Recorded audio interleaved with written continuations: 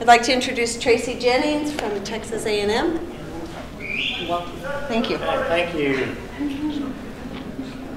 Well, my talk may be a little bit different. I'm probably not going to say manure except for right now. We'll talk a little bit about something that comes out the front end of the animal and see where we can expand on that.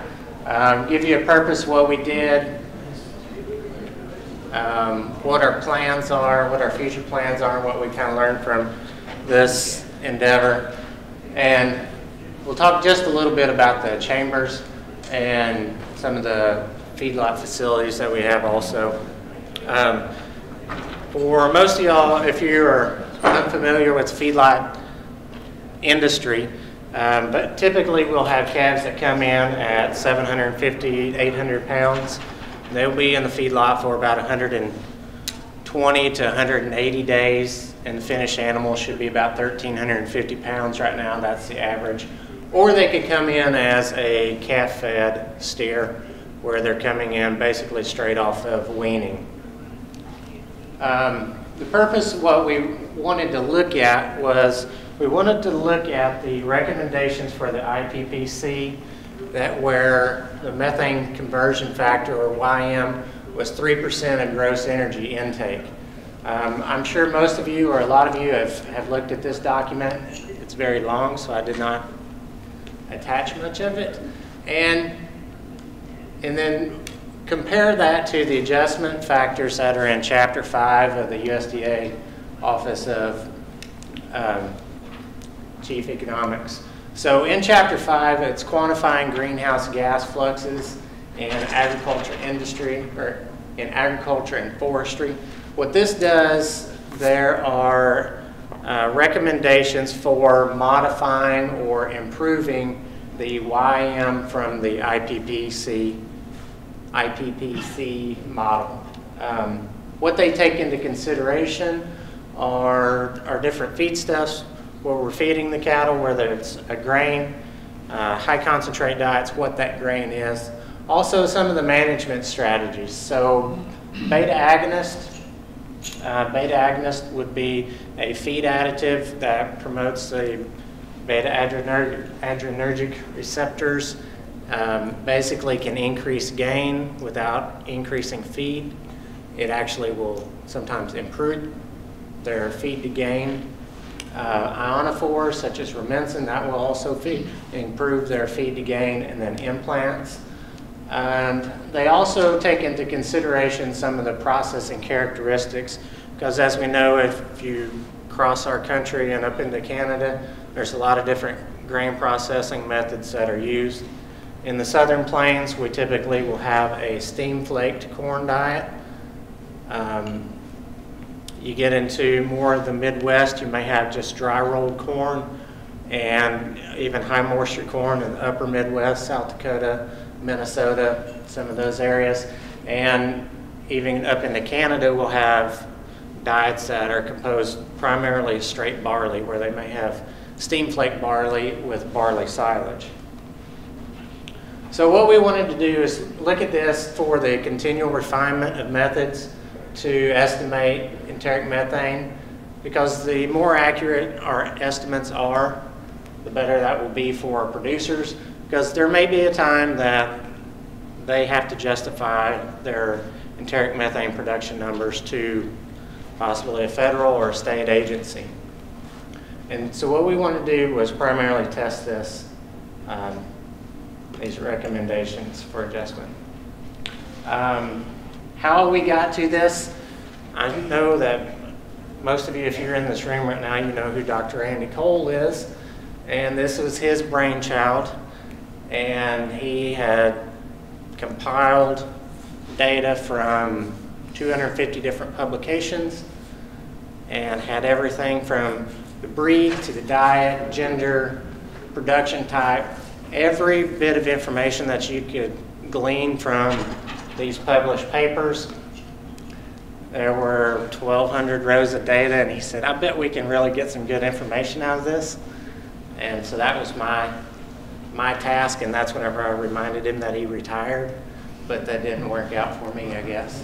So what I did was sort, We isolated these studies to focus primarily on beef cattle, finishing steers. So we removed studies that had greater than 20% forage, because in a beef finishing diet, they're going to be typically 80 to 90% concentrate or high grain diet. We excluded some studies that had methane mitigation agents. Obviously, that would throw off the data. We removed studies that did not have individual data, but if we could calculate some of their methane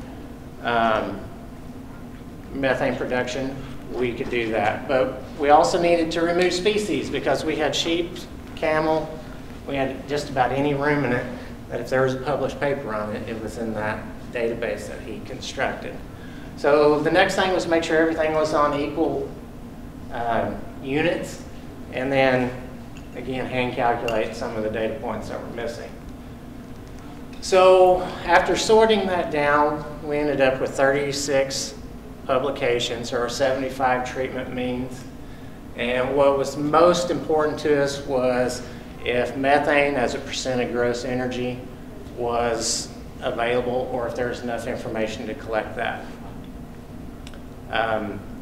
We needed diets, again, to have less than 20% forage. They were excluded from that because there was a tremendous amount of data on like grass-based systems with steers or lactating dairy cattle, so that was removed.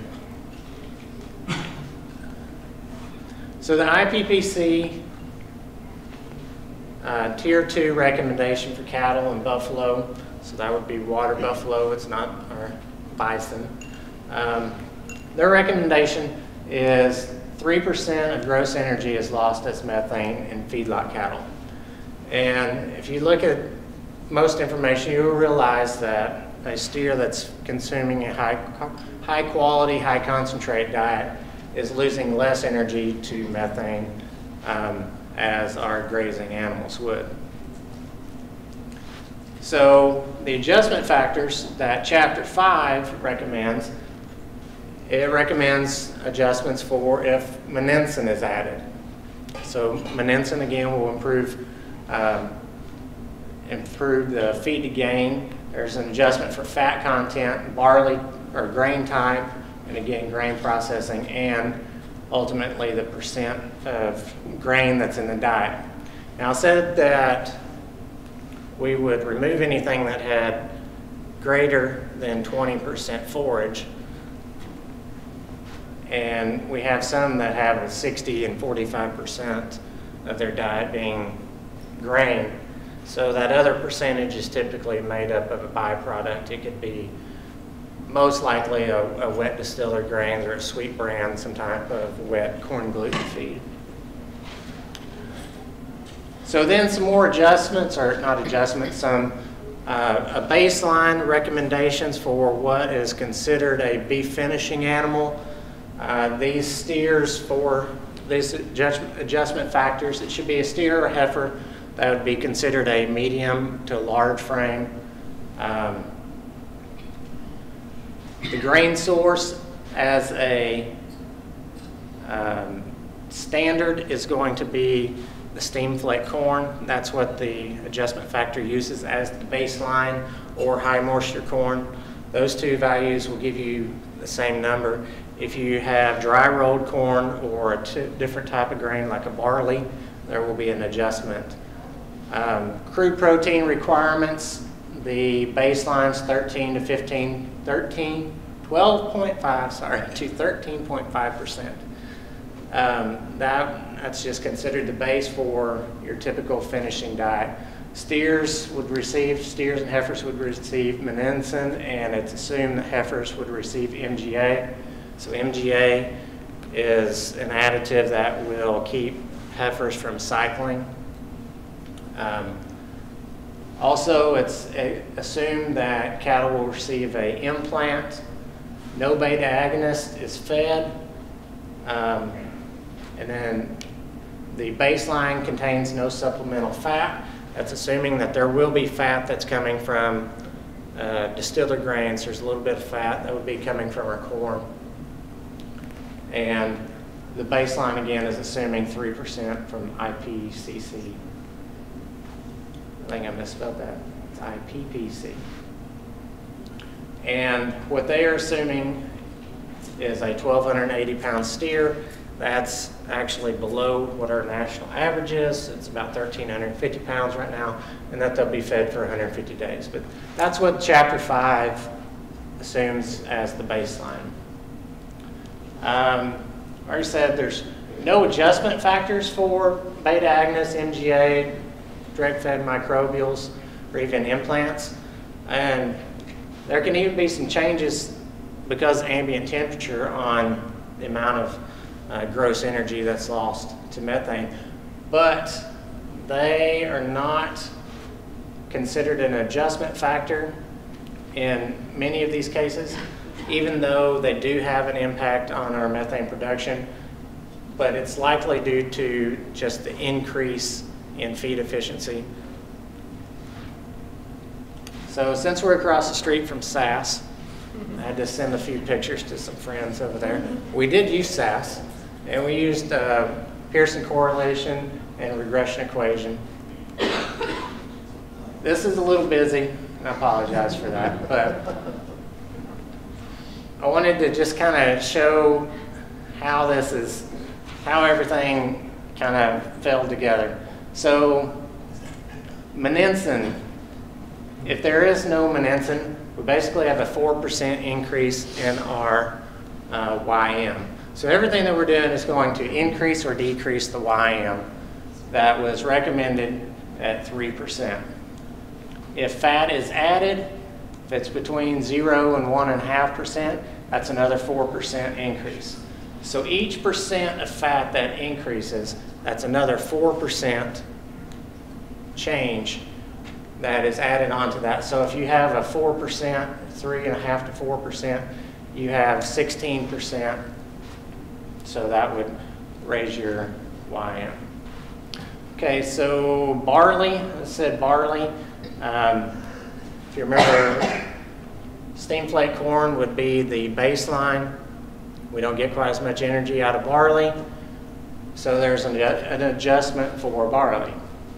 Same goes for our different processing characteristics, if it's steam flaked, if it's rolled, and even on our forage content. So the equation for predicting the YM would be the 3.0 IPPC recommendation, and then the adjustment factor for each of the there's monensin, fat, grain, processing characteristics, and even the concentration. And what else we also wanted to look at was our predicted methane per day, or predicted grams of methane on kilograms of dry matter, and then our predicted methane per kilocal of dry matter intake. So after sorting through everything, we ended up basically with 75 treatment means. And if you can imagine pulling this out of a large database, you're going to have quite a range of information. So we had a range anywhere from 150 to 723 kilograms. So there's quite a range there. Dry matter intake, I mean, one of them is our low end, we're a quarter of what our high end is. And then again, we have a huge range in our crude protein. But that's kind of what happens whenever you start dealing with larger databases and you're trying to pull information from them. So initially, our predicted YM was correlated fairly well at 0.31, but we realized that we had one study in there that was providing a much greater number of methane, and it was from a facility where all the cattle were in one barn. So we were most likely getting methane from the manure and not just the animal. Several of these studies, or most of these studies, were employing a calorimetry method or a SF6 type recovery method. And this particular one had SF6, but they also were in one facility, so you're getting methane from the manure. So we removed those 4 studies, and that improved the correlation quite a bit.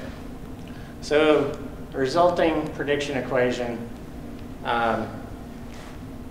worked out moderately well. So what did we learn? We learned that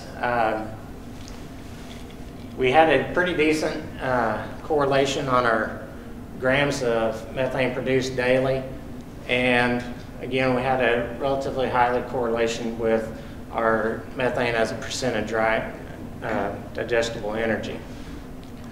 So this is just looking at comparing this equation and the recommendations through Chapter 5 of the OCE document. And it'll turn out differently probably anytime you take another sample of data.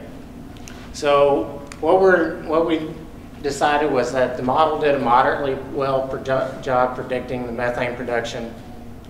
And again, we were just simply trying to test the recommendations from that chapter. And what we'll try to do furthermore is keep adding to this database and see how it grows and how the estimations help hold up. So we'll continue to grow that, and then we're working on trying to sort some of this data and maybe run that on some growing cattle that are going to have a higher forage diet, and possibly look at some of the dairy cattle that were in the trial. Other things that we're looking at there at AgriLife and the USDA from the animal side, we're looking at some rumination behavior. We have these collars that will measure the time that an animal is in rumination. And one last thing, the current trial that we're starting right now is looking at high quality, or looking at forage quality and their methane production, trying to mimic a low, a medium, and high quality forage, which was blue stem hay. But we had to make some adjustments because our hay quality decreased over the winter. So that's some of the stuff we're looking at. Again, we'll keep using the calorimetry chambers in our green feed system to measure that methane production while monitoring their rumination behavior. And I'd like to thank Dr. Cole and everybody at the USDA and all the other collaborators on that day. Okay, we have maybe time for one really quick question. Yes. You hope that sometime your model will allow you to layer in different So now do I just hit escape? Is that? Some little modifier in the fermentation. Yeah, I mean, I think that would be very nice to be able to do that, but I would say that it's not my model to do that with, because we were just trying to use the adjustment factors that were provided in that document and how it mimicked the cattle. But there could be some ways to adjust that. What would we do without her? I don't know. Go moderate. I got this. Perfect. Okay. Please join me in thanking Tracy.